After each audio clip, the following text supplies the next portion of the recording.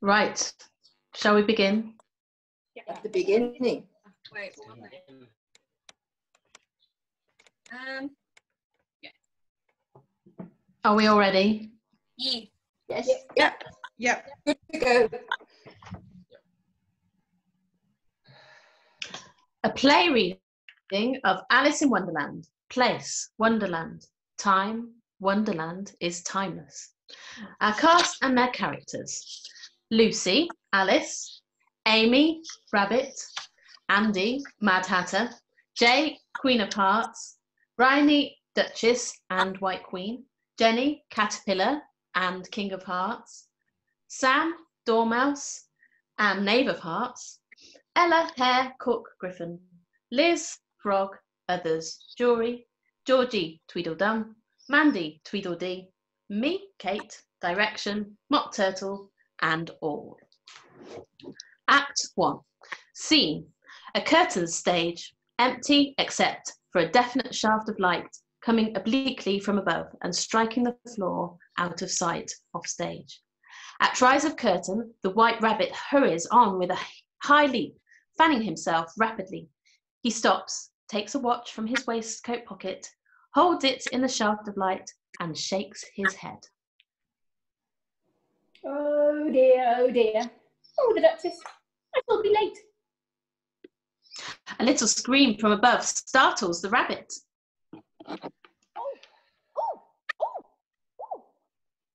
Oh, my ears and whiskers. The rabbit simply... Still off stage. With my ears and whiskers, something has fallen into my rabbit hole. Oh. It sounds like a little girl. Down. Alice. I wonder where I'm falling to. It talks. It is a little girl. Still off stage. For such a fall as this, I shall think nothing of falling downstairs. I shouldn't say a word, even if I fell on top of the house. Which is very likely. Nodding. Still off stage. Oh, God, it looks dead. Oh, my Fanning friend. himself violently. She's coming to the edge. What if she could break into bits when she falls off? Still off stage. Here I go. There is a great thump and then silence. Rabbit listening, frozen. I'm afraid to look. Little girls can't leap like rabbits. Oh dear. He starts to see what has happened, terrified what he will, and fans himself furiously. Dear me, oh dear me. The rabbit stops, amazed as Alice enters, brushing the dust from her apron daintily, perfectly placid and full of interest. Curtsying. Is this the end? The question is there any such thing? Of course there is. Everything comes to an end sometime. It might just be the beginning, you know. Beginning of what? How can I tell till I know more about you? The fall didn't hurt you at all. That it didn't. And it's very curious because it lasted a very long time. That's Nodding to himself. That's because you belong here. Where am I? That depends on what's going on inside you. I wish you wouldn't talk nonsense. I wish you'd mind your manners. I don't mean to be rude. Then don't be. Doesn't work round here. I fell. Oh, no, wait. I only asked, where am I? And I told you. You're where you belong. And that depends on what's going on inside you. I don't know what you mean. How do you suppose you got down my rabbit hole? I fell. I was sitting by my sister on the riverbank and I saw you run by. You were talking to yourself. And then you took a watch out of your pocket and looked at it. And that made me so curious, I ran after you. And when you popped down the rabbit hole, I just popped down after you. And you entirely forgot that little girls can't go down holes. Well, why, yes. I just felt inside of me that I had to see what you were doing. Exactly. And so here you are, and you never once stopped to think about how in the world you were going to get out again. Alice, alarmed. Oh dear. I think I'll just go back, please. Back where I came from. It's one thing to think so, and another to do it. I wish you wouldn't contradict all the time. Oh, very well. Go right ahead, fall up again. You don't fall up. You climb. The rabbit fans himself, tapping his foot and smiling at Alice significantly. Well, I fell off. It went up like a wall. Suppose I couldn't climb it. I am supposing it. It's a little frightening. Oh, rabbit, please, I want to go back. It's no use, whatever to want that. Why not? Every hour is a one-way road. It will take you wherever you choose, but it will never take you back again. I want to see the sky. I want to see my kitten. The rabbit fans himself faster, smiling. Isn't there any way to get out of here? Dozens of ways. There is a way for me. He recites. There is a way for me, and a way for you, and one for Johnny, and one for Sue, but you can't go back. And you walk alone, for every Jack has a way of his own.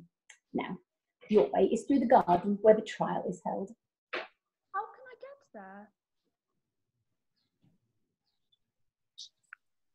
You can't. Oh, you're very confusing. Oh, first you say I must go through it, and then you say I can't. I didn't say that. I said you couldn't go to it.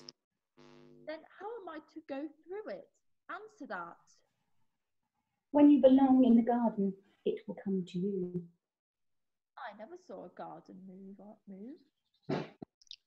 You never saw much, and that's a fact. Oh, my whiskers. The Duchess. The Duchess. The rabbit leaps off, watch in hand. Alice races after him. Wait, please, rabbit. Why, rabbit? Wait, I tell you. As Alice disappears, a caterpillar enters, pushing a mushroom ahead of him. It may be in 3 dimensions or merely a cutout. It is large enough for him to lean on, climb onto, which he presently does. What a rumpus. Can I never find a quiet place for a smoke? The rabbit re-enters upstage. In great haste, Alice's voice continues offstage, at first pleading, then peremptory. Offstage. Rabbit, rabbit, rabbit. Someone's calling you. Can't you keep her still? It puts me out of sorts. You won't talk to her, will you? I can't wait. What about? About her garden. Tell her it would never come to her until she learns to keep her temper. Offstage in fury. It's you. Such a temper. Makes me feel contrary. You better wait and tell yourself, rabbit. It would make me late. I promised the Duchess to speak at her party. I am to speak. How doth the little? The rabbit poses and speaks with elocutionary airs and graces, his white-gloved hands folded over his stomach, his white spatted feet turned at a precise angle. How doth the busy bee improve such shining hour, and gather honey all the day from every fragrant flower? Beautiful, isn't it? If you like, it makes me feel contrary. Offstage. You rabbit, white rabbit. Scurrying off. You tell her about the temper. The rabbit leaves the stage. Calling after him, Whether she makes you feel friendly, if she makes you feel contrary, I'll be contrary. I won't tell her a single thing.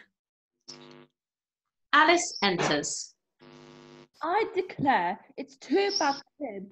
That is. Oh! She stops, looking at the caterpillar curiously. Who are you? I hardly know, sir. At least, I know who I was when I got up this morning, but I think I must have turned into somebody else. What do you mean? Explain yourself.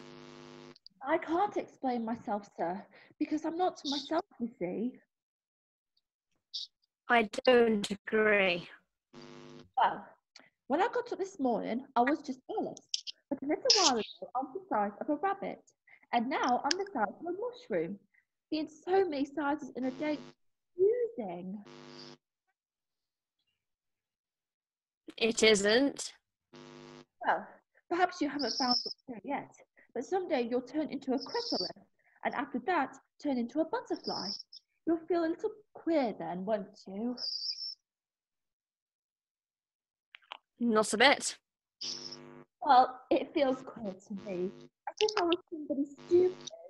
You are. But I'm not. I'm the head of my class. At least I was. I'll try if I know the things I used to know. 4 times 5 is 12. Wrong. I'll try geography. London is the capital of... That's not right, I'm certain. Try some poetry. Okay, I'll recite How Doth the Little.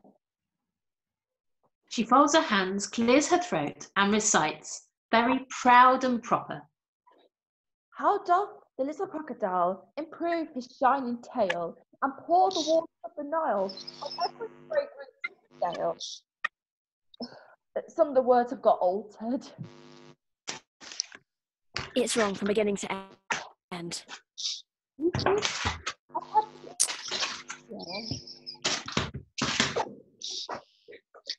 You haven't.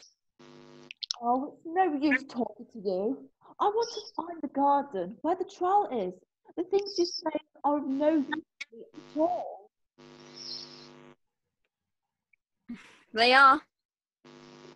Make such a very short and rude remark. I don't. Well, you have been doing so. You can't deny that. I'm not. Oh, wait, sorry. I can. Alice stamps her foot, tosses her head, and starts away. Come back, Come back, I've got something important to say. Alice comes back after a struggle with herself. Keep your temper.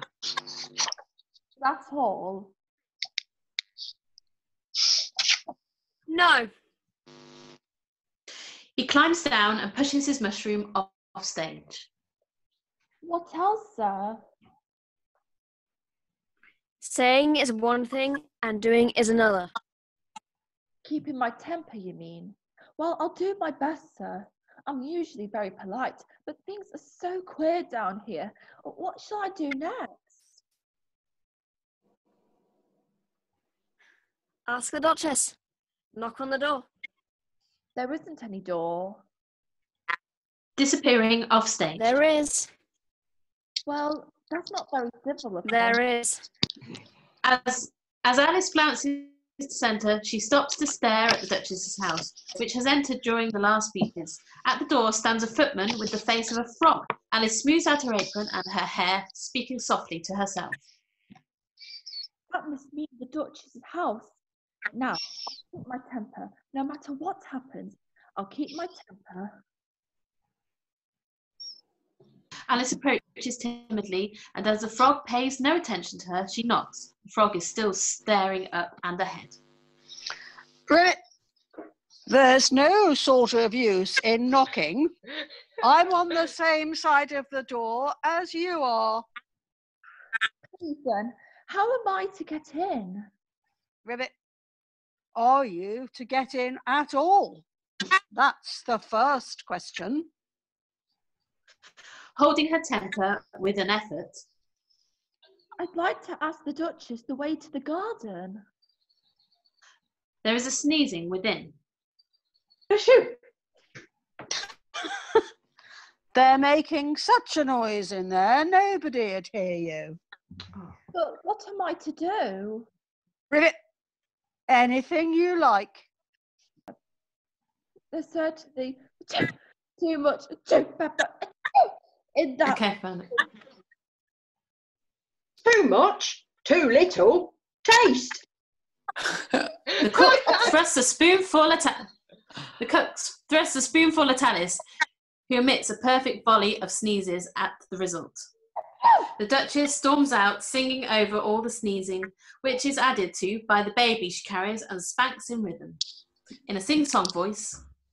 Speak roughly to your little boy and beat him when he sneezes. He only does it to annoy because he knows it teases. Be quiet, pig. You shouldn't call your baby names.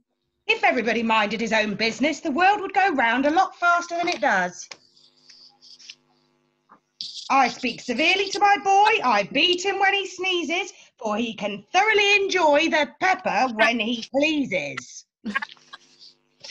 The cook begins throwing vegetables out of her pot at the Duchess, who is quite unconcerned when they hit her and the baby. Please mind what you're doing. Tossing Alice the baby. Here. Where is it? You may nurse if you like. I've got to get ready to play croquet with the Queen in the garden. She turns at the door. Bring the soup. The house will be going any minute. As the Duchess speaks, the house starts moving. The cook snatches up her pot and dashes into the house.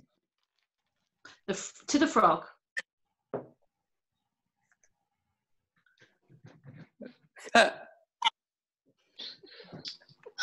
Hello. Change. Ella. Tidy up. Your line. Where? Tidy up and cook to the frog.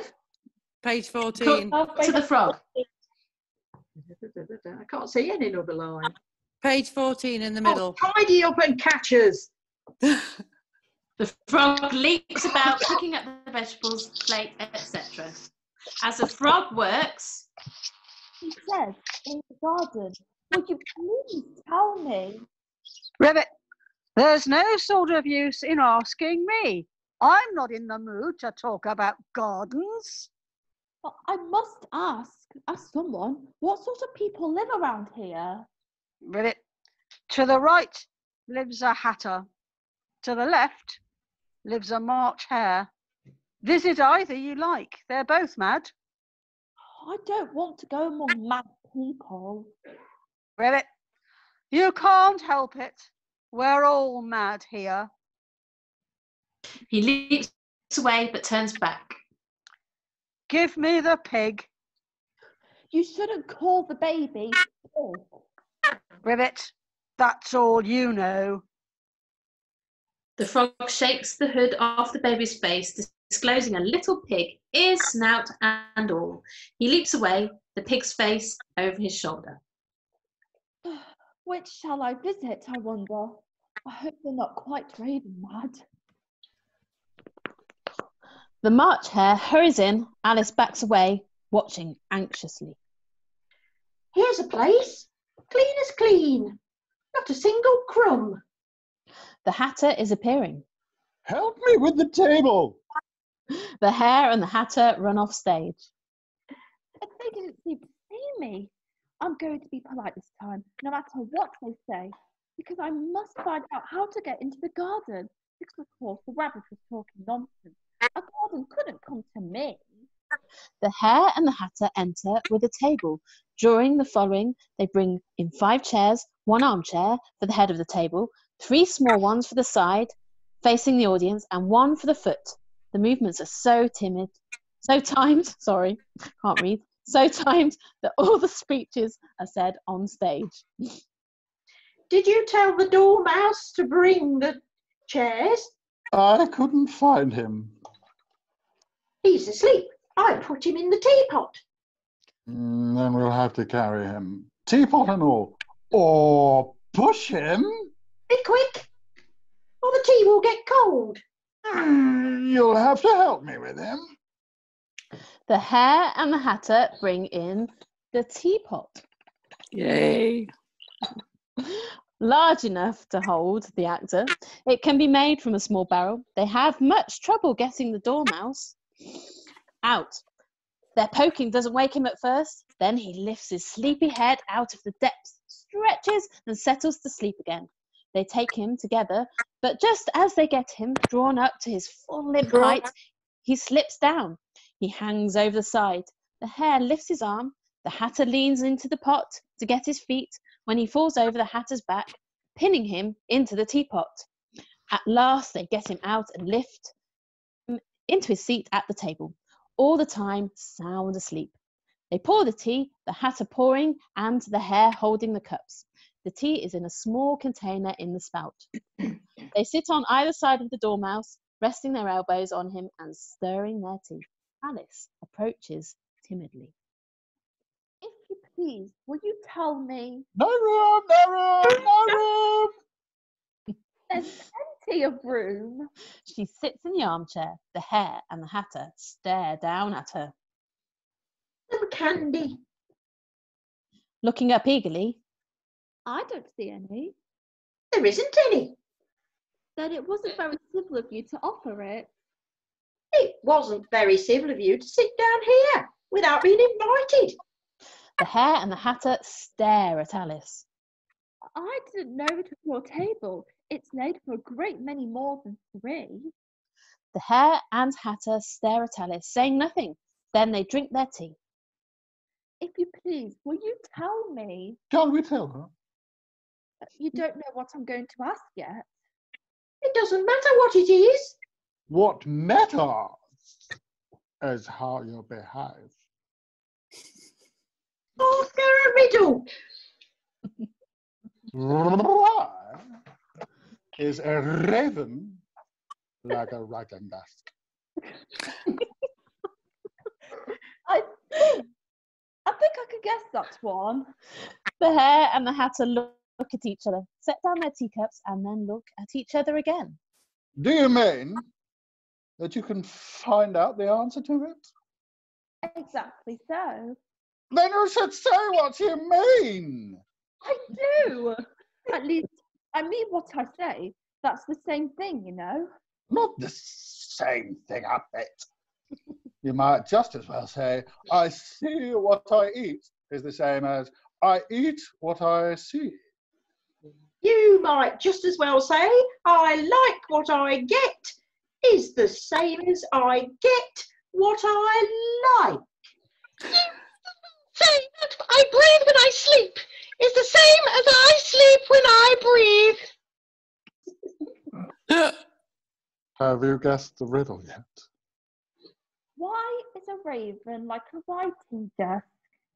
No, I give up. What's the answer? I haven't the slightest idea. Well, I should think you might find something better to do with your time than asking riddles that haven't any answers. Taking out his watch. There's nothing to do with our time here but have tea. It's always 6 o'clock here. Is that the reason so many tea things are put out? Yes, that's it. It's always tea time, and we've not time to wash the things between whiles. Then you keep moving around, I suppose.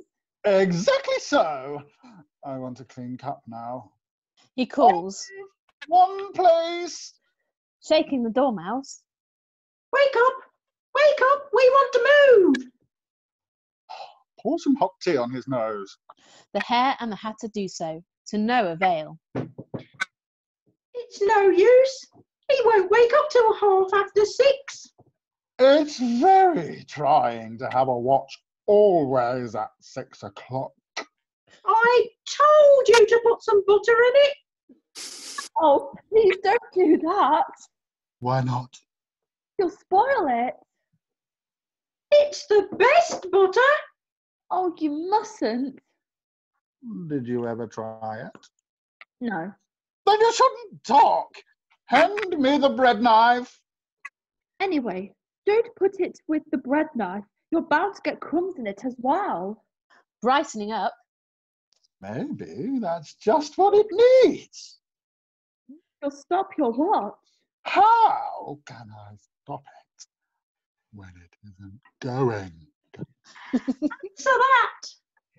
I can't, but Then hold your tongue.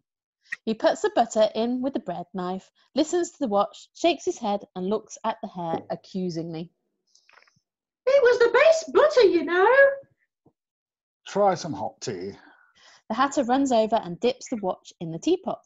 The Hatter shakes the watch, listens to it and puts it down. Discouraged, the Hare to no avail. It's no use. It's still 6 o'clock. He won't wake up. We'll have to move him. The Hare and the Hatter have difficulties with the Dormouse again. They all move to Alice, who is left with the Hares. this isn't very tidy. It's been used before. What's good enough for us is good enough for you. If it was good enough, why didn't you stay there? The rule is move down 3 places. But now that there are 4 of us, If you can't be civil, you'd better wait till you're invited. The Hare and Hatter watch Alice. She finally sits down after a struggle with herself. it was very nice of you to take me in, I'm sure. I vote the young lady recites a poem. I'm afraid I wouldn't get it quite right. Recite. Twinkle, twinkle, little star, how I wonder what you are. Dormouse singing. Twinkle, twinkle. Pinch him, pinch him. Doing it, then bowing to Alice. Begin. Twinkle, twinkle, twinkle, twinkle. You pinch him. He doesn't mind me. The Hare pinches the Dormouse. Dormouse falls asleep. Now then, recite. Reciting. Twinkle, twinkle, little bat, how I wonder where you're at. I'm afraid that's not quite right. There's nothing right about it. Twinkle, twinkle, twinkle. Punch him on both sides at once. The Hare and Hatter upset the milk jug in doing this. It can be placed so that it doesn't show any milk in it. Oh, you've spilled the milk. Pick it up at once. You can't pick up milk. You can't do much, and that's a fact. The Hare and the Hatter watch her. Alice keeps her temper with an effort. She points to the floor above the table.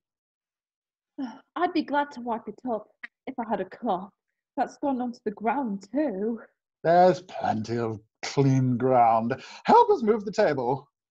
And mind what you think about while you do it. Helping. Please, what must I think about? All manner of things.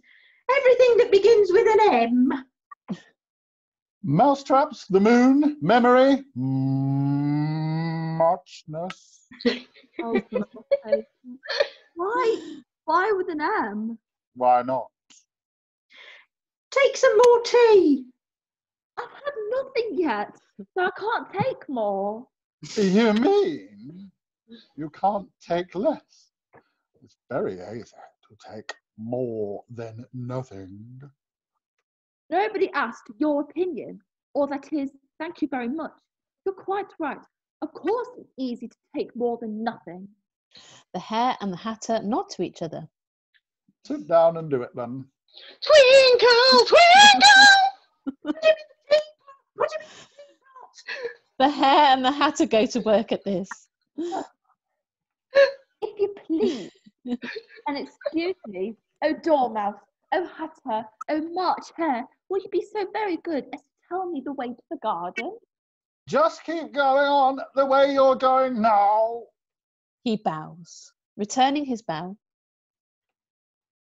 Thank you. Standing up in the teapot to bow. returning it elaborately. Goodbye, O Dormouse, O Hatter. Goodbye, goodbye, O kind March Hare. Animals and the Hatter bow themselves and their props off with increasing ceremony, and Alice curtsies more and more beautifully to each in turn as long as they are on sight. Positions are such that she does not see bits of the garden which enter behind from the time of curtsy. If the rocks are to be used for the Mock Turtle and the Gryphon in Act 2, they come on now. Alice is left alone. Keep on going the way I'm going now, but I'm not going anywhere. I'm staying right in one place.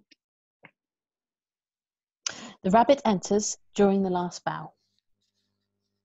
The question is there any such thing? Of course there is. Every place is one place. Certainly not. For instance, this is the place where you lost your temper, wasn't it? Contritely. I'm afraid so. That's one. And now it is the place where you sit, isn't it? I tried to. That's two. And it is the place where there wasn't any garden, isn't it? And yet I did keep my temper. I was very polite. As the last piece of garden moves into place. That's three. And now it's the place where it is a garden. That is four. The rabbit fans himself faster. Alice looks around and cries out in delight. Oh, what a lovely garden! But I don't see any place for a trial. How do you know you don't? Well, there ought to be jury boxes where a trial is. I don't exactly know what they are, but I've read about them in the paper. You don't belong in the trial. When you do, the jury boxes will be right here. Will they come when I don't know it, like the garden? Yes, but you'll have to run very fast. Very, very fast. Why must I run if the trial is right here? It'll be one of those times. You have to run as fast as you can to stay where you are, or faster. Annoyed, I wish you wouldn't keep talking nonsense. the garden begins to move away.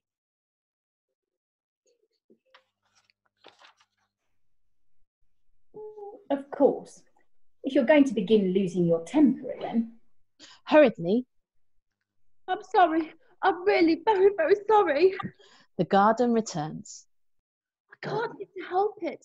All the creatures contradict me so. They seem to think I don't amount to anything at all. The question is, do you? I'm afraid I don't amount to much. The creatures all find fault with me. They look down on me. It upsets me. That's because you're afraid you don't amount to much. You'll never belong in the trial till you get over that. Oh, Rabbit, can you tell me how I could stop feeling like that? I can, yes. It is of no use whatever to tell you. Why not? You'll never know until you've done it. Well, it sounds sort of easy. Just not to let them make me feel good for nothing. Fanning. That's it. I'm hoping to find someone and begin. I can hardly wait. Alice cocks her head to listen to the Mock Turtle approaching from off stage. The Mock Turtle either sings or indulges in chanted lines. Yeah, I won't read the rest. Off stage. Beautiful soup, so rich and green, waiting in the hot tureen. Who for such dainties would not stoop? Soup of the evening, beautiful soup. Soup of the evening, beautiful soup. Soup of the evening, beautiful soup. Beautiful soup. Beautiful soup. Soup of the evening, beautiful, beautiful soup. Who's that? It's the Mock Turtle. I never saw a Mock Turtle. What's he like? He's the one they make Mock Turtle soup out of course. Starting, then stopping. I feel a little afraid. I suppose it's because I'm not used to him. You should be glad of that. The thing to be afraid of is getting used to things. Something you never saw before is exciting. Come now, that's so. I haven't the least idea what a mock turtle is, but I won't let him upset me. That I won't. She skips gaily toward the exit, but stops suddenly. What if I don't amount to much after all? Of course you don't. Nobody does. Don't you? Of course I do. Everybody does. It's very confusing. How can I amount too much and not amount too much at the same time? That's what nobody knows. But you do. Well, anyway, I'm sure I amount to as much as that mock turtle because he doesn't sing at all well. And I was chosen to sing on the last day of school. It will be easy not to let him make me feel as if I didn't amount to anything. I declare he's coming here. I'll go by myself and practice. I must begin at once. Alice runs off, waving a hand at Rabbit as the song grows fainter. Looking after Alice. That'll never work. The way not to feel good for nothing is to forget all about it. And the way to forget all about it is to remember somebody else. Well, I wonder whether she'll come across anyone who makes her forget all about it. Well, it won't make any difference in the taste of carrots. Takes a huge carrot out of his pocket and nibbles at it ecstatically, his whole body quivering with delight. Oh, Ella's got another hat. Yay. Come on, Elle. Act 2. At the rise of the curtains, still in the garden, the mock turtle and the Gryphon are seated centre of the book. The turtle is singing and sobbing. With increasing sorrow, the same song is used in Act 1. Alice enters, full of confidence, tossing her hair off her face, eager for the conquest she is sure of. The turtle's sobs arrest her attention. She approaches softly. What is his sorrow? He hasn't got any sorrow. It's all his fancy, that. What a curious creature. What curious manners! But I don't suppose you've had any lessons in manners. Manners aren't taught in lessons. That's all you know about it. Very superior. It's the very first lesson we had in school. The master, an old turtle, we called him Tortoise. Why did you call him Tortoise when he wasn't one? We called him Tortoise because he taught us. Really, you are very dull. Crestfallen.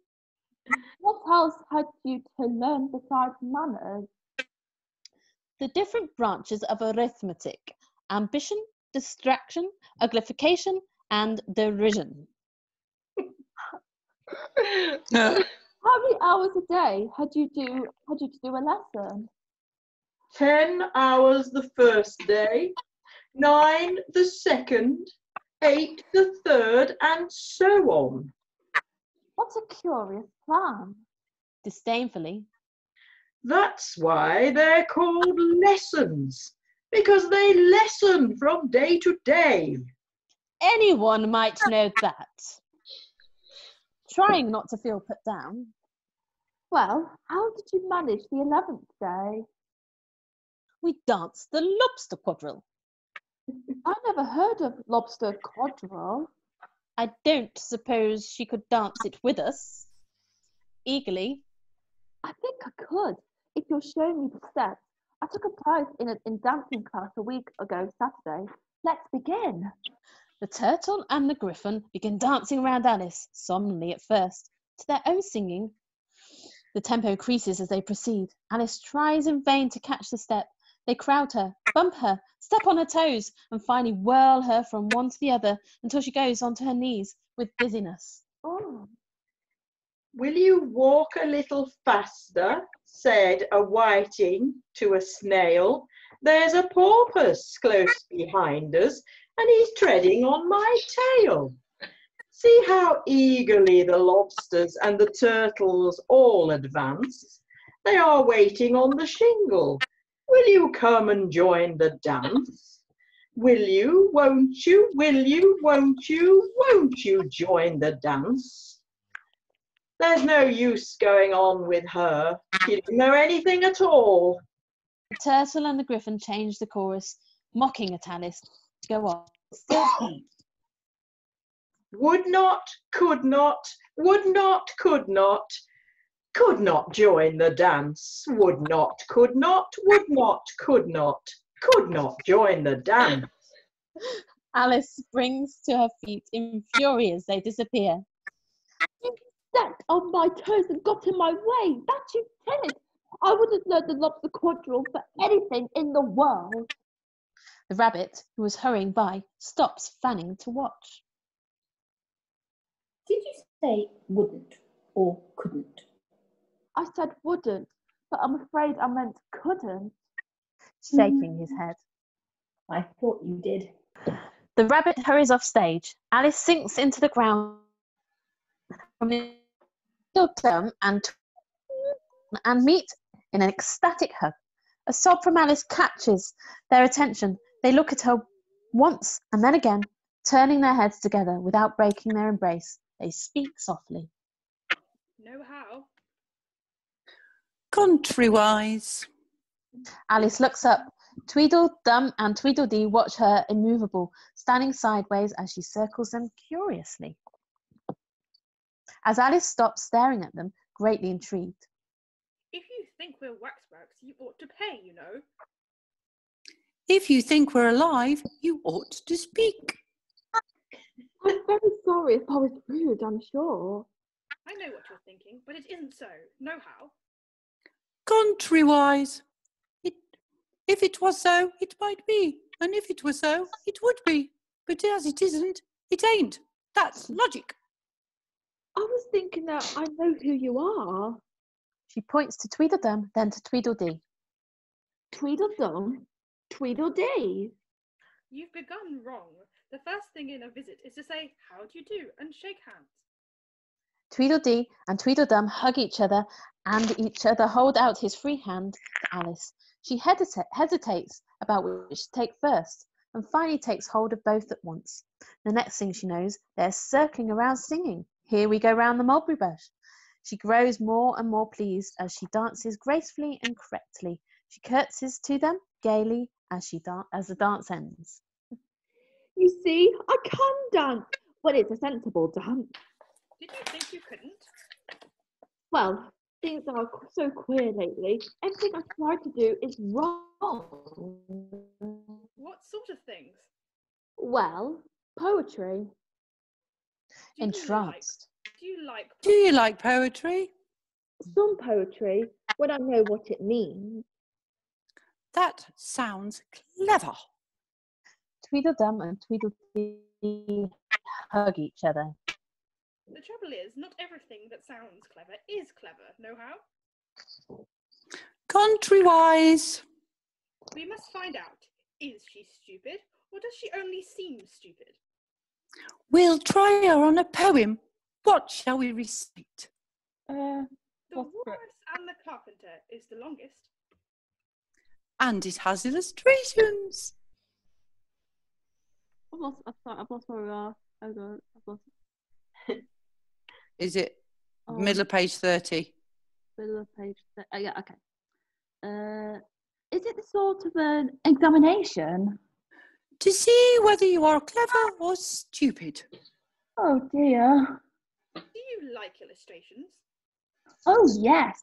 The pictures are the best part of the book. Look behind you. Alice turns to confront a large picture of the Walrus and the Carpenter, which has come on while they talked. Carry on. Oh, what's it about? Springing to one side of it. The Walrus? Springing to the other. And the Carpenter. They were walking together on the seashore and they got very hungry. And they remembered the oysters who lived in the sea. Now comes the first part of the examination. We'll recite the poem. If you're clever, you can tell when we come to the picture. If you're stupid, you can't. No. Contrawise. Well, begin. Reciting. Oh, oysters, come and walk with us, the walrus did beseech. A pleasant walk, a pleasant talk, along the briny beach. We cannot do with more than 4 to give a hand to each. You haven't come to the picture yet. No how. Contrawise. Tweedledee and Tweedledum hug delighted. Then 4 young oysters hurried up, all eager for the treat. Their coats were brushed, their faces washed, their shoes were clean and neat. And this was odd because, you know, they hadn't any feet. Pointing excitedly. The shoes are here, but you haven't come to it yet because there are more than 4. No how. Contrawise. Tweedledee and Tweedledum hug more delighted. 4 other oysters followed them, and yet another 4, and thick and fast they came at last, and more and more and more, all hopping through the frothy waves and scrambling to the shore. I think you must be nearly there. I'm going to listen very carefully. She turns her back to the picture, watching the 2 brothers and listening intently. The walrus and the carpenter walked on a mile or so, and then they rested on a rock, conveniently low, and all the little oysters stood and waited in a row. What were they waiting for? Tweedledum and Tweedledee watch Alice, cross-eyed, shaking their heads sadly and speaking softly. No how. Contrawise.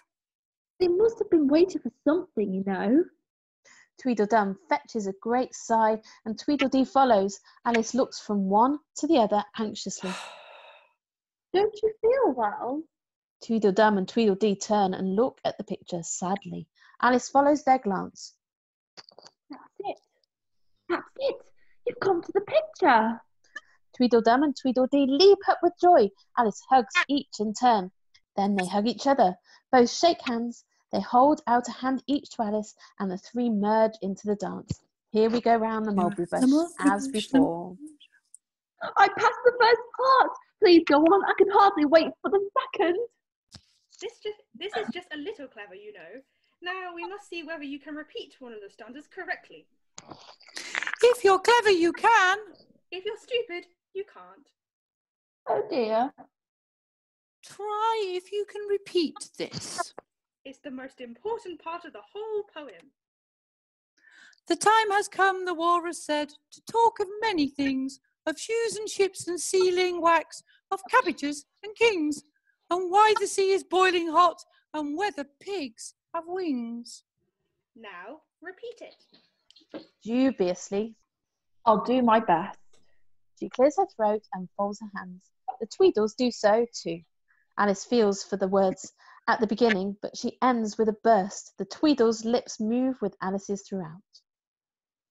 Time has come, the walrus said, to talk of many things, of shoes and ships and sealing wax, of cabbages and kings, and why the sea is boiling hot, and whether pigs have wings. That's wrong. I did. Tweedledee and Tweedledum hug and hold out their free hands. Shake. Shake. Sorry. They all go into the mulberry dance. I don't think I was ever so happy in my life. I think I'm going to pass. That's only middling clever, you know. Now we must see if you can make up your mind. That will be very clever indeed. What must I make up my mind about? Which you like better, the walrus Or the carpenter. Come, that ought to be easy. No how. Contrawise. Well, tell me what each one did, then I'll know. You must guess what they did from what they said. Go on. A loaf of bread, the walrus said, is what we chiefly need. Pepper and vinegar besides are very good indeed. Now if you're ready, oysters dear, we can begin to feed. Wait a minute.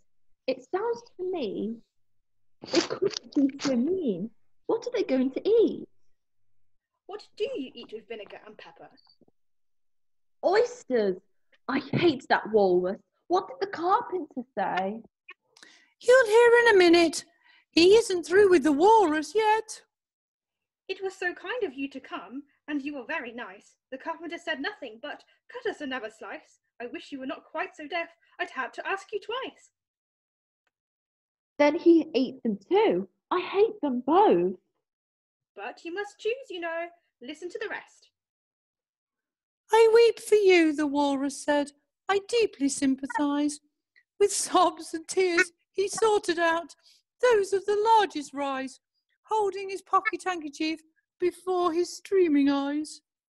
Oh, oysters, said the carpenter, you've had a pleasant run. Shall we be trotting home again? But answer came there none. But this was scarcely odd, because they'd eaten every one.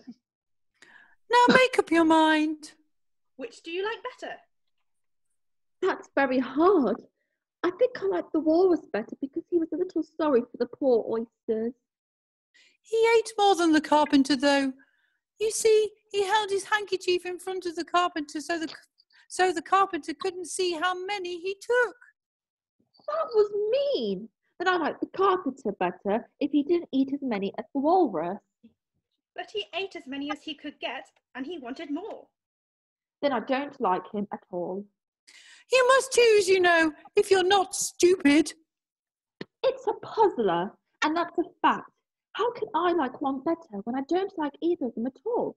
They're both very unpleasant characters. Tweedledee and Tweedledum watch her, cross-eyed, very sad. I'm afraid she can't make up her mind. I can so. Eagerly. Which do you like better? Triumphant. Neither one. You can't like anyone better when you don't like him at all. Well, I don't like the walrus and I don't like the carpenter, so I don't like either of them better. It's a foolish question. Hugging it ecstatically. She can make up her mind. Increasing the hug. She's not a stupid child. Tweedledum and Tweedledee both hold out their free hands. She's very clever indeed. They start into the mulberry dance, but are interrupted by half a dozen or so huge croquet balls, which roll swiftly at their feet. Alice jumps over one or two as they come. Oh, oh, oh, oh. It's the Queen's croquet game. Off stage. Off with his head! The Hatter rushes in with the very sleepy Dormouse, holding him by the nape of the neck, like a kitten, though the Dormouse's feet are on the floor as they run. The Hatter hands Alice his mallet, which may be a flamingo, as in the book, or merely some grotesque-sized mallet. To Alice. Here, hold my mallet while I set up this arch. Alice takes the mallet and watches curiously while the Hatter tries to make the Dormouse stand on all fours for an arch. The Dormouse slumps down just as he takes aim with his ball. In the meantime, the cook slides in with a huge tray of tarts and begins secretively stuffing herself with them, part of the time turning her head to make sure she is not watched as she stuffs one after another into her mouth.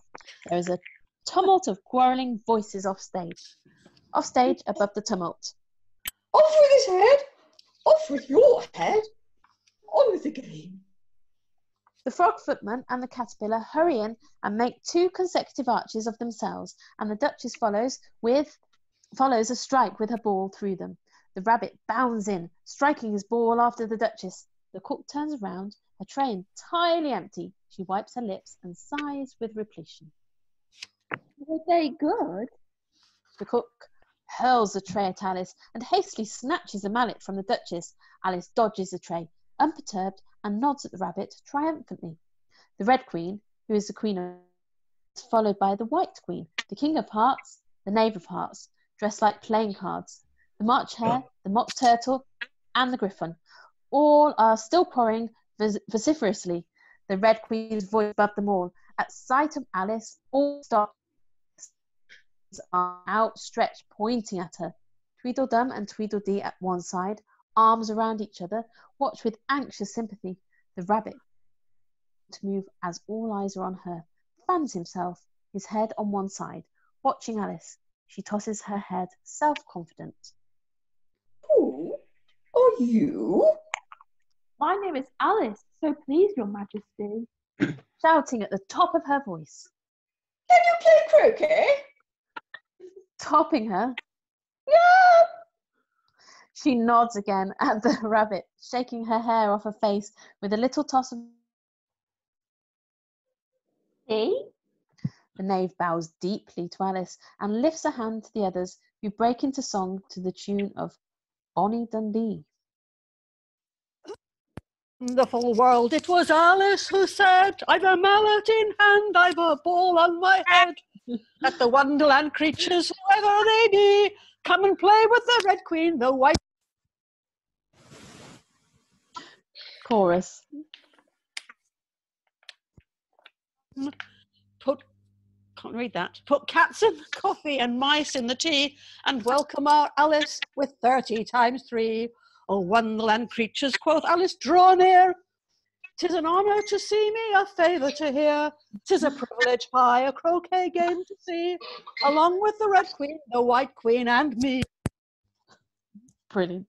The chorus is repeated. Alice is highly flattered with this, and at the last chorus breaks into a dance, curtsying to one and another during it. Of course, this may be omitted, if desired. She can merely bow elaborately. You're all very kind, I'm sure. But if I am to play with the queen... Speak when you're spoken to. Taken aback. But if everyone obeyed that rule, and if you only spoke when you were spoken to, and if the other person always waited for you to begin, nobody would ever say anything. Sharp. What did you mean by I'm to play with the queen? You can't play with us, you know, until you've passed the proper examination. Threateningly.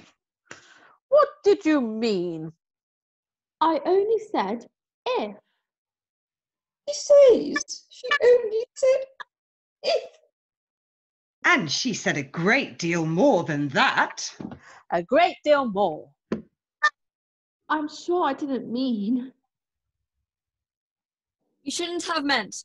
What did you suppose the use of a child without any meaning? Even a joke has some meaning, and a child is more important than a joke. I hope. You couldn't deny that if you tried with both hands. I don't deny things with my hands. Nobody said you did. Can you do addition? Of course I can. What's 1 and 1 and 1 and 1 and 1 and 1 and 1 and 1 and 1 and 1? Alice covers her eyes, concentrating. All the others keep count on their fingers, holding them up at the end. I don't know. I lost count. You can't do addition. Can you do subtraction? Take 9 from 8. 9 from 8. You can't, you know, but... She can't do this I can't say it. Subtraction. She can't do a subtraction. In a high voice. Okay, I'll take a bone from a dog and what remains? Well, the bone wouldn't remain, of course, if I took it, and the dog wouldn't remain. It would come to bite me, and I'm sure I shouldn't remain. I think nothing would remain. Wrong. Dog's temper would remain. I don't see. She doesn't see.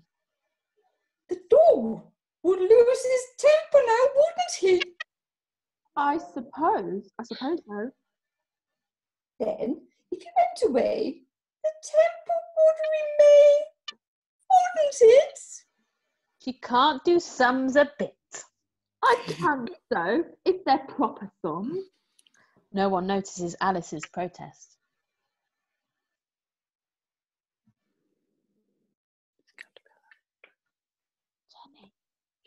Jenny. Oh, there I am. It's Ben. Ben. He's got to kill us, Ben. He's not here. No, Eh? it's Jenny. Oh, no, it's not. Jenny. It's Jenny then. Right. Sorry. Recite your old Father William. I don't know that, but I could cite the walrus and... Repeat it after me. He recites with You are old. elocutionary fervour. You are old, Father William, the young man cried. The air which is left is grey. Yet you're strong, Father William, hearty old man. Now tell me the reason, I pray. I think I can remember that. Don't interrupt. In the days of my youth, Father William replied, I remember that youth would fly fast, and abuse not my heath and vigour at first, that I never might need them at last. I believe I can. She folds her hands and clears her throat. Tweedledee and Tweedledum do so with Alice and follows her words with their lips. At first, they show great distress when Alice goes wrong. You are old, Father William, the young man said, and your hair has become very white, and yet you incessantly stand on your head. Do you think at your age that is right? Some of the words have got altered. Try the second stanza. Struggling for composure. In my youth, Father William replied to his son, I feared it might injure the brain, but now I am perfectly sure I have none, and do it again and again. That's not said right. Very low in her mind. Not quite right, I'm afraid. It's wrong from beginning to end. With a hop toward Alice.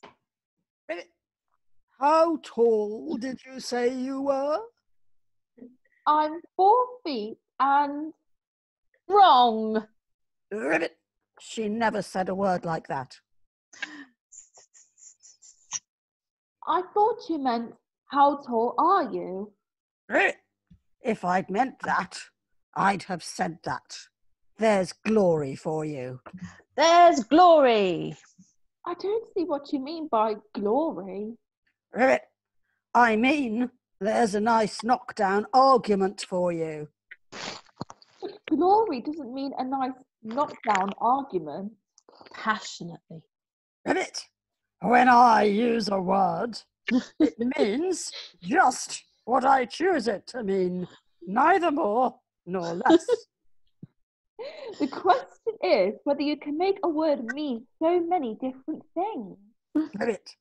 The question is, which is to be master, you or your words? That's all. That's all. Almost in tears. Well, anyway, I don't believe. She doesn't believe? I'll give you something to believe. I'm just 101 years old, 5 months and a day. Can't believe that. Try again. Draw a long breath and shut your eyes. Alice does so with all her might. Everyone else does so too. As Alice lets go of her long breath, they do too, and nod at each other. Yes. Alice shakes her head. No. It's no use. I can't believe impossible things. She can't believe. Contemptuously. I dare say she hasn't had much practice. When I was her age, I always did it for half an hour each day. Sometimes I believed as many as 6 impossible things before breakfast. Suspiciously. Did you say you could play croquet? Hopelessly. Well, I used to be very good at it. Let's see you hit the stake.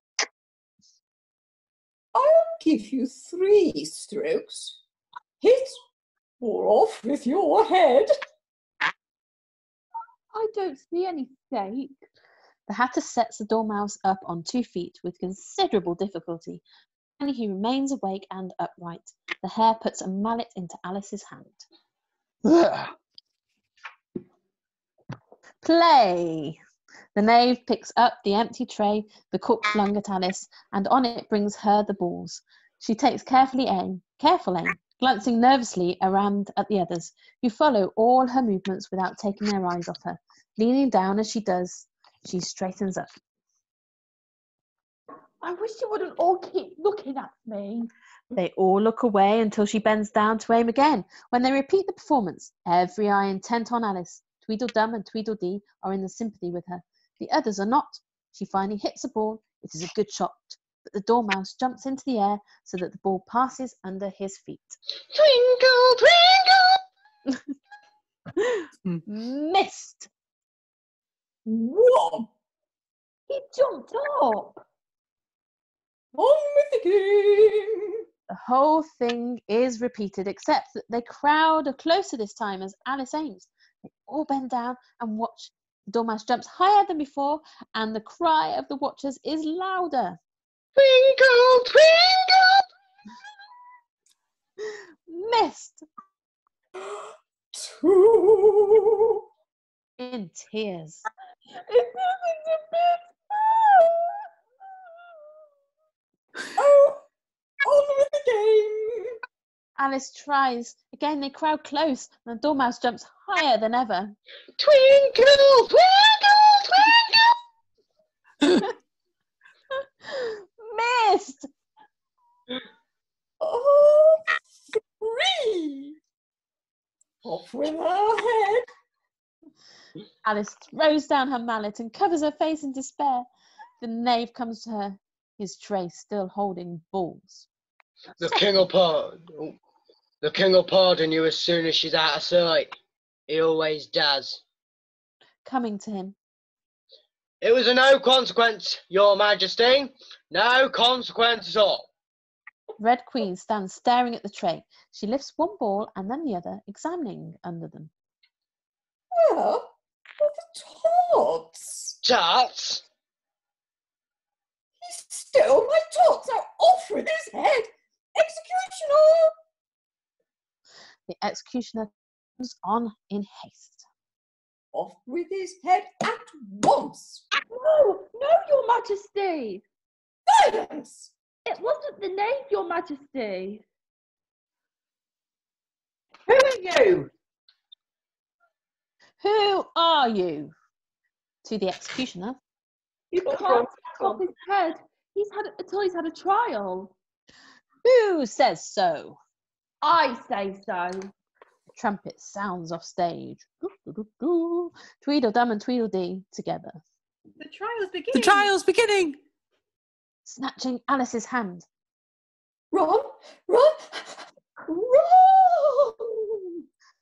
They run faster and faster without progress as they are running in place.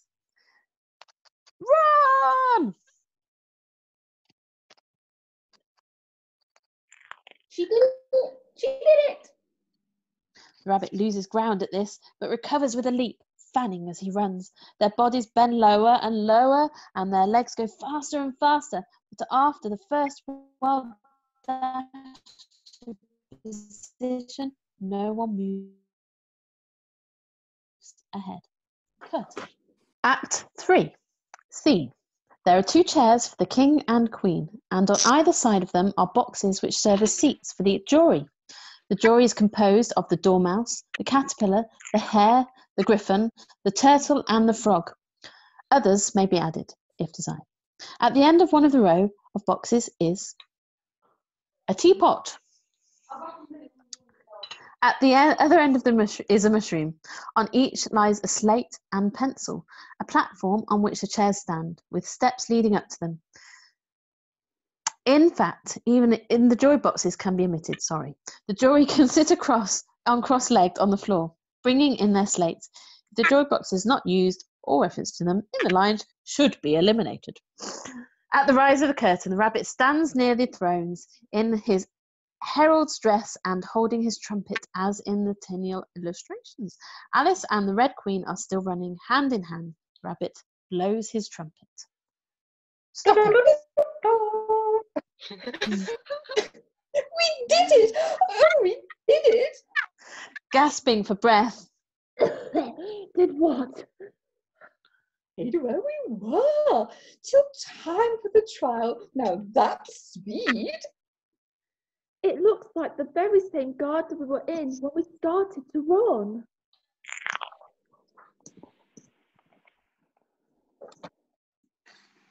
You'd have to run at least twice as fast as you can to get anywhere else. It takes everything you've got to keep the clock from turning back. How strange. It happens every day, only you don't notice it. They're going to be late. Come and help them along. If you please, I'd like to rest a little. The Red Queen rushes off stage. I think the trial has really come here. Those look like seats for the judges, and those must be for the jury. I suppose that's why they talk about the jury box in the paper. Only there seems to be a great many of them here, but everything else just seems to be just as it was. I declare, I think it's too bad to have to run like that just to stay where you are. It's worse to go backwards, you know. Do you think the knave really stole the tart?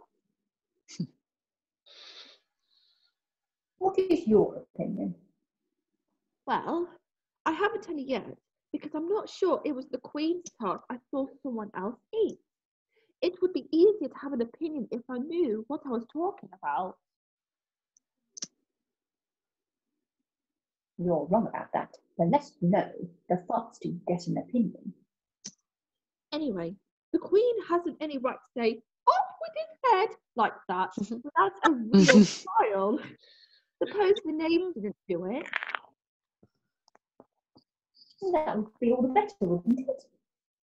Of course it would be all the better that he didn't do it, but it wouldn't be all the better his being punished. You're wrong about that. Were you ever punished? Only when I'd done what I shouldn't.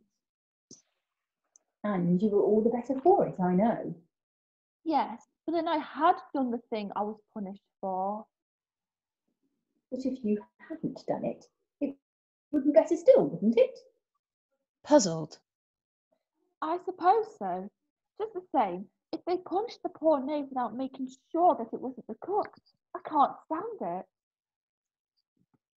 When a thing happens, you can stand it, whether you can or not.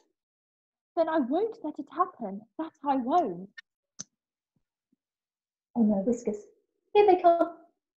The rabbit leaps to the thrones and blows his trumpet. The animals enter first, running furiously, and go to the jury box. The Dormouse making a dive into the teapot, the caterpillar mounting the mushroom. Each picks up a slate and pencil and begins writing diligently, the pencils squeaking loudly. The executioner, Tweedledum and Tweedledee, the Hatter, the Duchess, the cook, and the White Queen now enter and take places on the sides. Then the King and Red Queen, can't read that. What's that say? Tear in and flop into their seats, assuming sudden dignity. The knave leaps and kneels at their feet. The rabbit is on one side of the throne and Alice on the other. You're all late. Off with your heads. Gently. You were late yourself, Your Majesty. We don't mention that. Leaning over the jurors. What are you writing? We're writing down our names for fear we should forget them before the trial is over. All through the court. Read the accusation. Reading from the scroll. The Queen of Hearts, she made some tarts all on a summer's day. The Knave of Hearts, he stole those tarts and took them quite away. Consider your verdict. Not yet. There is a great deal to come before that. Threateningly. What? Unabashed, sorry. Well, witnesses. They all subside, looking at each other sheepishly. Meekly. Call the first witness. The cook. The cook comes forward. Were you in the kitchen when the Queen made the tarts? I was. You saw her make the tarts? I oversaw her, Your Majesty. Was there anyone else in the kitchen? Yes. Woman or man? Man. The jurors write it down with much excitement. Describe his costume. Can't. Didn't see him. That's because she didn't look where he was, Your Majesty. Where was he? He was hiding under tables and behind doors, or in ovens, or flour barrels or things.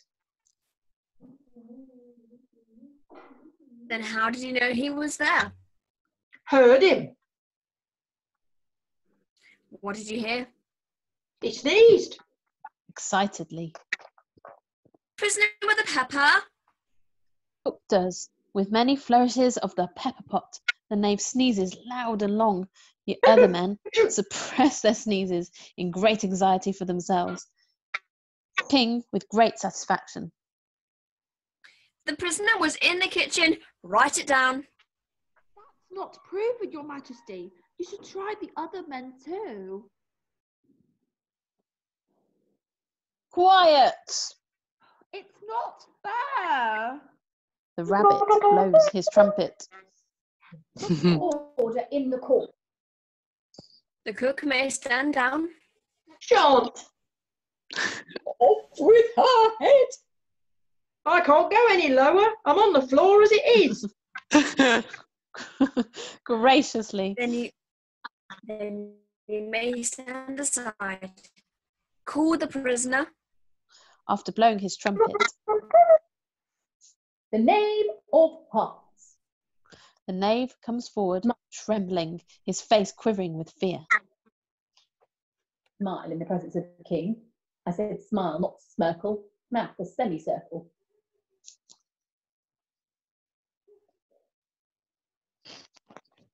That's a... Jurors, listen closely. I'm about to make a searching test. Prisoner, do you know how tarts are made? I can answer that. I can answer that. You take some flour. Where do you pick the flour? Is it in the garden or the window boxes? It ain't picked. It's ground. How many acres of ground? You mustn't leave out so many things. Flour for tarts isn't measured in acres. It's measured in cups or quarts or barrels. The cook is spelling it wrong. It's of no consequence. It's plain he knows how to make tarts. The proves he was hiding under the tables or in barrels, watching the... Write it down. It proves nothing of the sort. The whole court turns on Alice. Well, anyway, I don't think it does.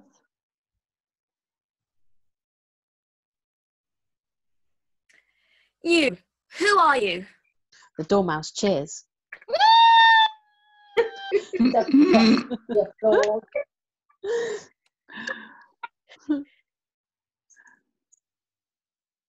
The executioner puts the cover on the teapot. The Dormouse shortly lifts it off again. The Hatter springs forward wildly. Hold that evidence! There is excitement in the court. Have you fresh eggs? The Hatter stares at something unseen in intense excitement and then passes through surprise into deep dejection.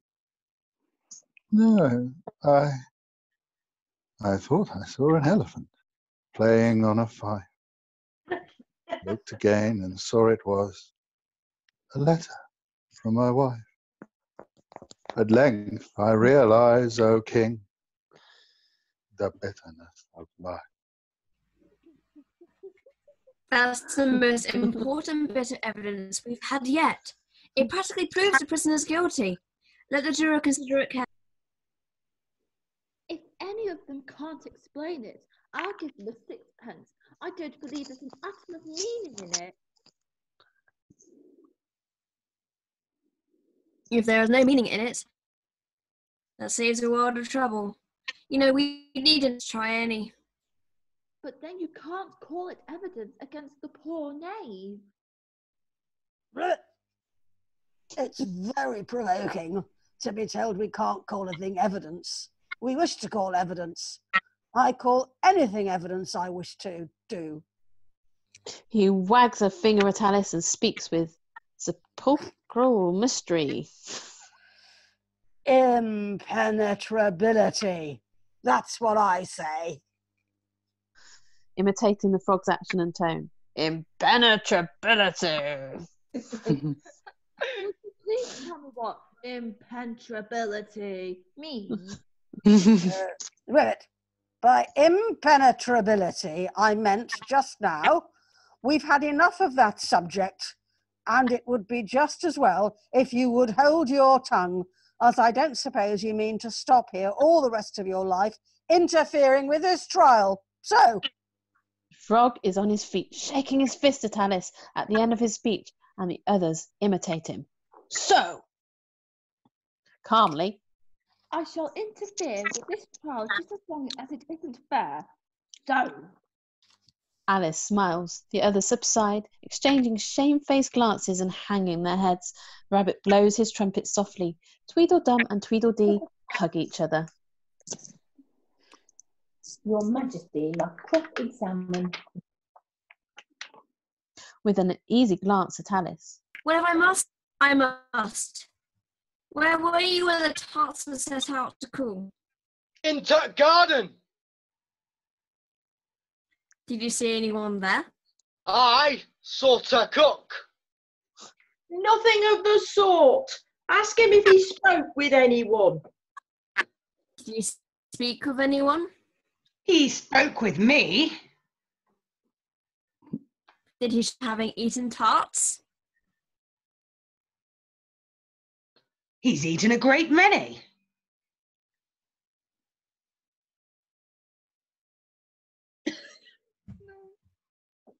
How do Is you she know? gone again? No, I'm alright. I keep glitching now. How do you know? Bridling.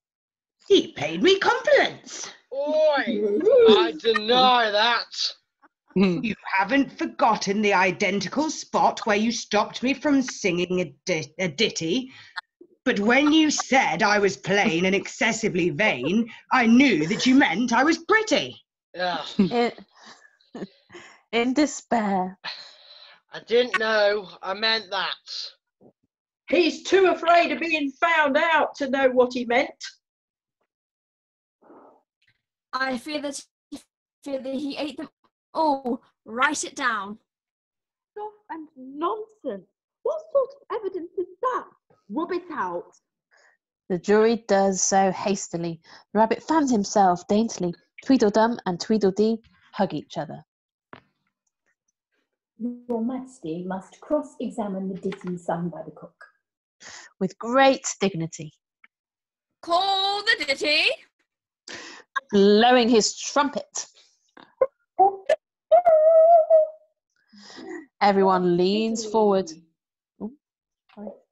Everyone leans forward. The Duchess holds her hands over her stomach and sings rapidly, but each word is very clear. The tune is Yankee Doodle, repeating the music of the third line 3 times.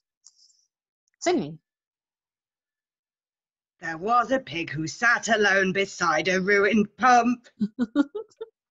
The jury, who writes furiously throughout a song, sings the last syllable and makes a noisy period on their slates with a great flourish. Singing.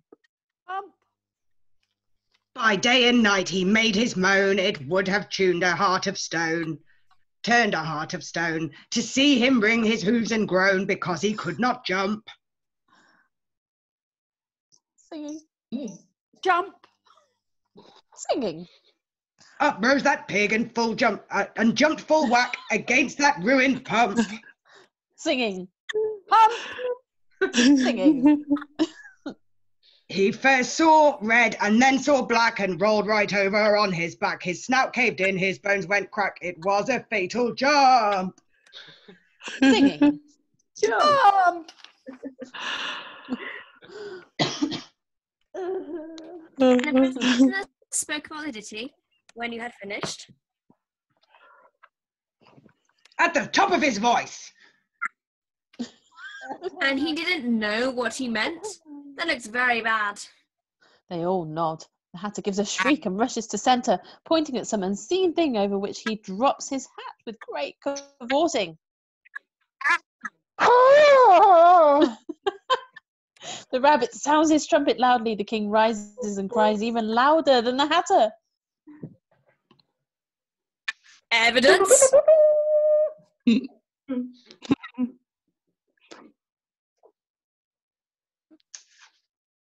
Mandy?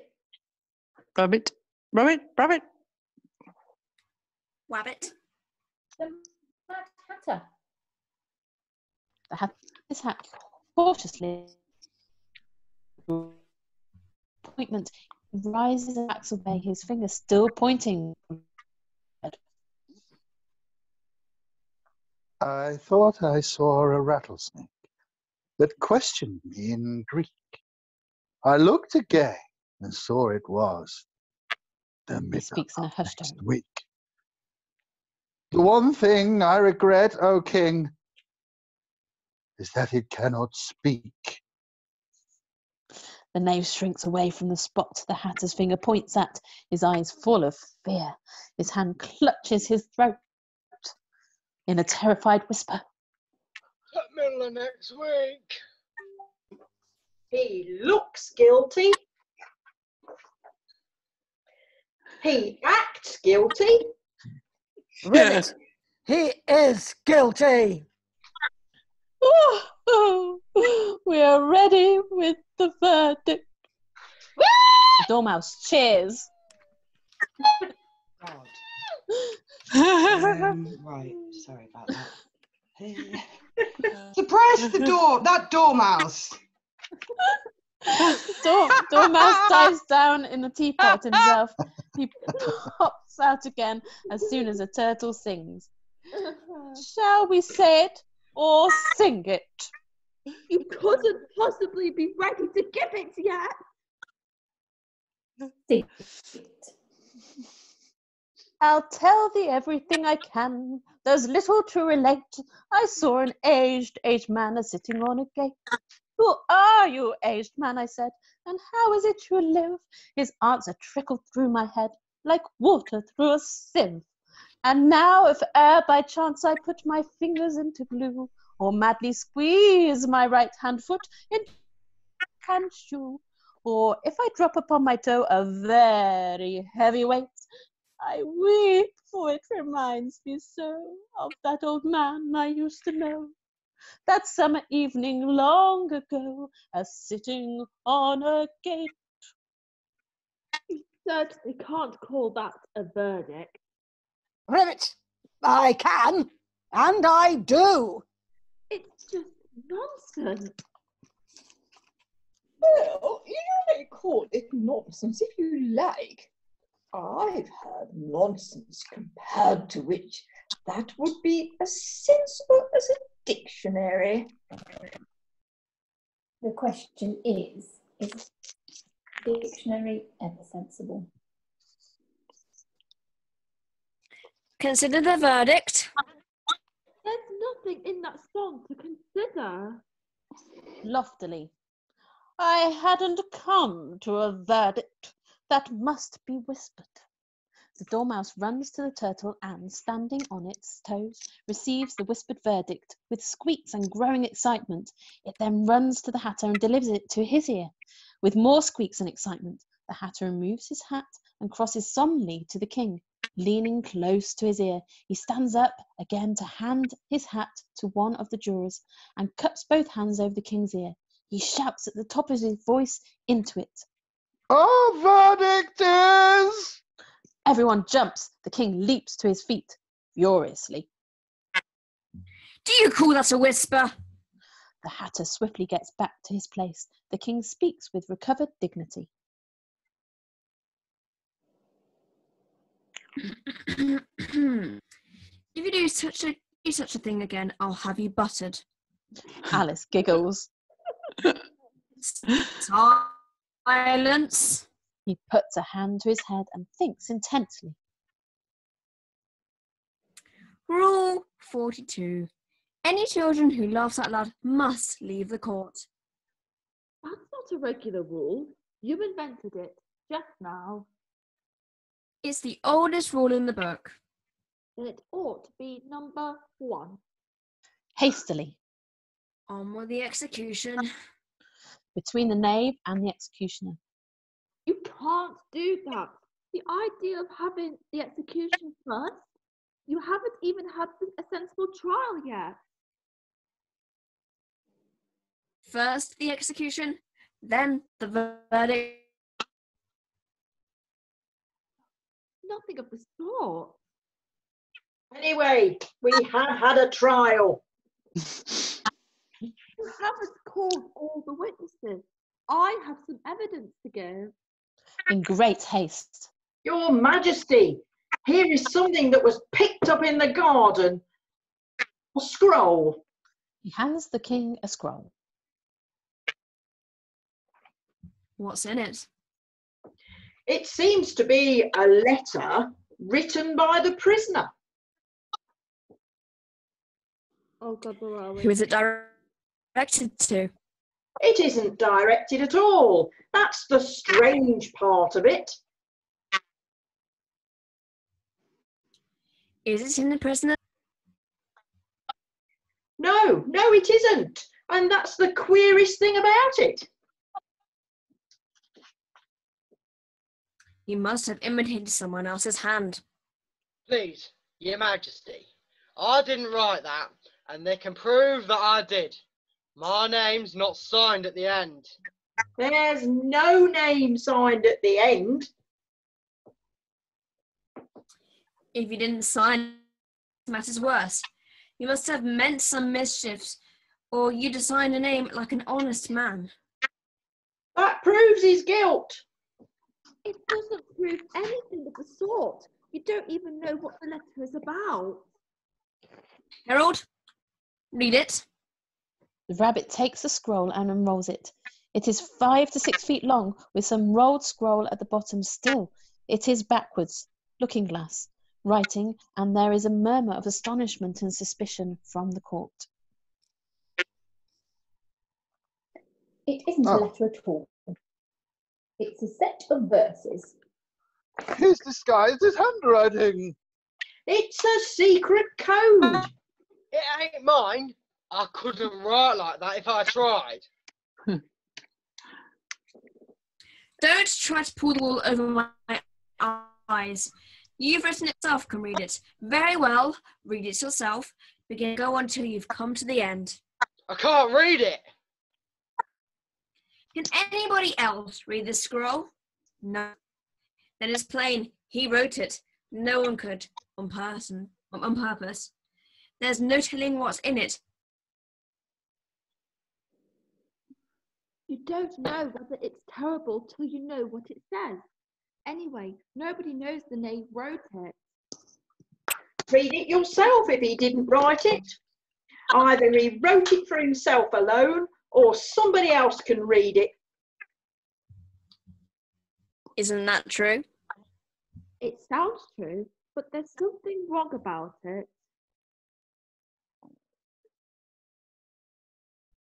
Read it yourself then. The Dormouse cheers. Sorry. Now we got him! Now we got him! Now we got him! Now we got him! Now we got him! Now we got him! Now we got him! Now we got him! Suppress that Dormouse! Off of his whiskers! Move him from the court! Sarah. Several carried the Dormouse out in the teapot.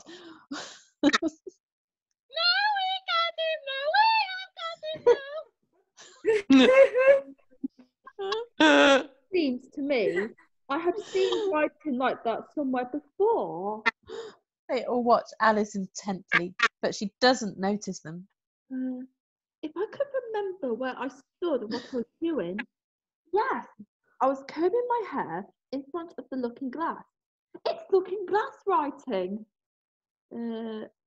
All you have to do is read it backwards. The title is Jabberwocky. If she's so sure of that, let her read it. Your Majesty, let her read it without a stop. I give you 182 seconds. The jurors begin tapping with their pencils on their slates, and all the others join in, each in his own fashion, in keeping the rhythm going. It gets faster and faster. Alice keeps perfect time with them, going at last at lightning speed, but with every word perfectly clear. Reciting, reading. Jabberwocky. 'Twas brillig and the slithy toad did gear and gimble in the wave.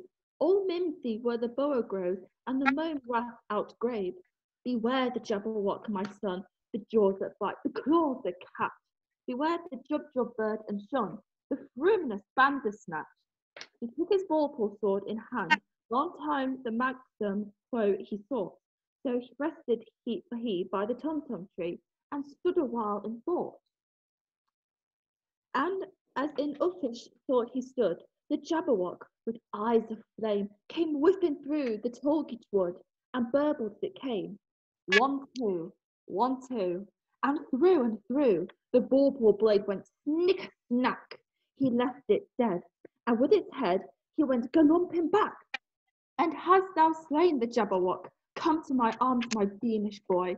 Oh, rapturous day, Calais! He chortled in his joy.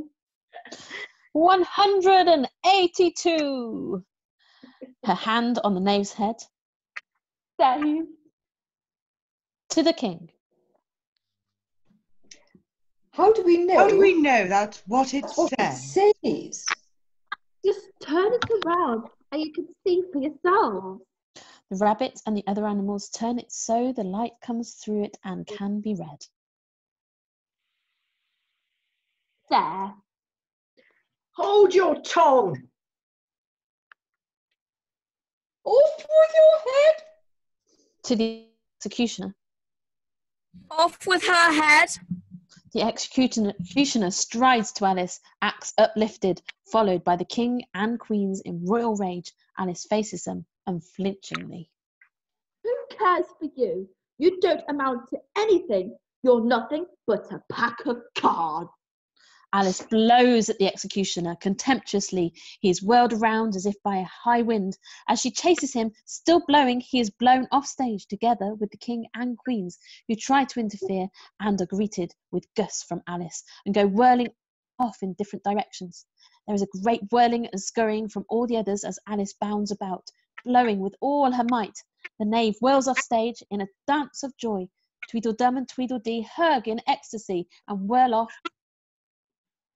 The rabbit blows his trumpet now and again in delight at Alice's courage.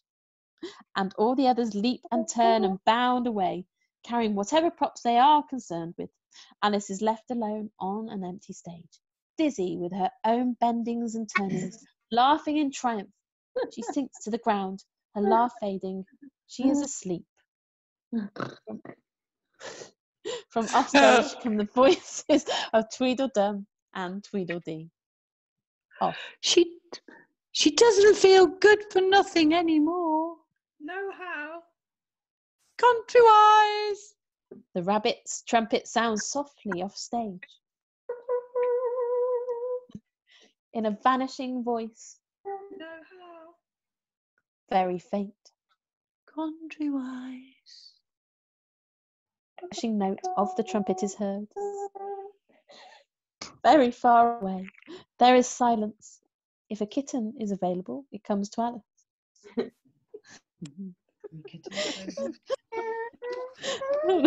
Just keep trumpeting.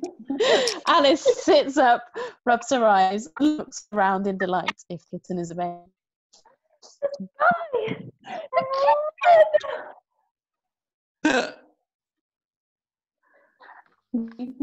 Kitty.